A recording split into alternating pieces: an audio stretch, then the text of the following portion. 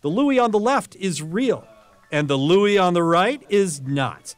Jason says the poor quality strap gives it away. Yeah, you can tell. If you just put them up next to each other, you can see the difference. And here's something we didn't know. Pre-2021 Louis bags have a manufacturer date code inside every bag. But so do imitations.